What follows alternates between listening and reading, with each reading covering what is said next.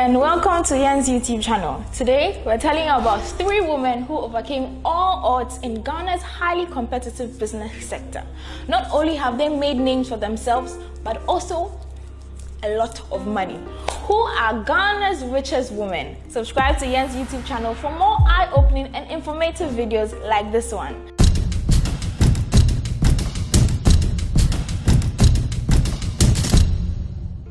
Now on with the countdown.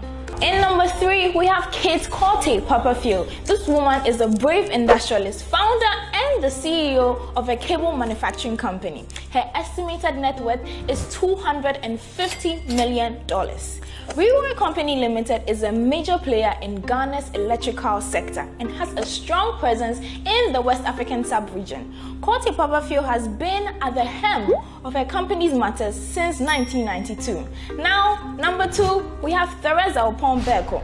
The estimated net worth of the real estate sector baroness is $420 million. Oppong Beeko was the founder and owner of Manet's Group of Real Estate Development Company.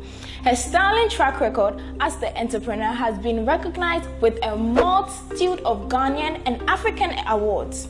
Established about 2 decades ago, her business is still thriving. Now at number 1, we have Patricia Poku Diaby.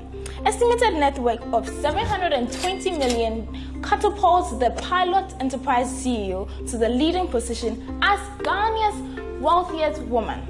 She owns companies that deal in cocoa, cashew, wood products, and cotton. Representing and operating in Ghana, her group of companies also has a large presence in Asia and West Africa. Before she launched Pilot Enterprise, Poku Diaby was involved in her family trading and transportation business. Now you've become familiar with Ghana's wealthiest business ladies. They've proven the sky is the limit. Who is your personal role model? Share your thoughts with us in the comment section below.